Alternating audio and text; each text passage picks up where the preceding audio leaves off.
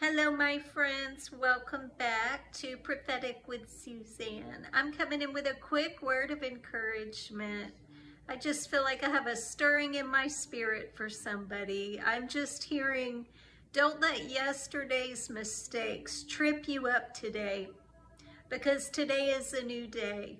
You know, the word tells us in Lamentations 3 that God's mercies are new every day. They're new every morning. His compassions fail not, because he is faithful. So don't let whatever happened yesterday trip you up today. Just shake the dust and keep moving, my friends. Don't hold on to yesterday, because you don't want to miss the plans and purposes that God has for you today. The blessings of today in Jesus' name, because God is so good. He loves you. Sometimes we have to forgive others, forgive ourselves, and let things go in Jesus' name, because God still has great things in store.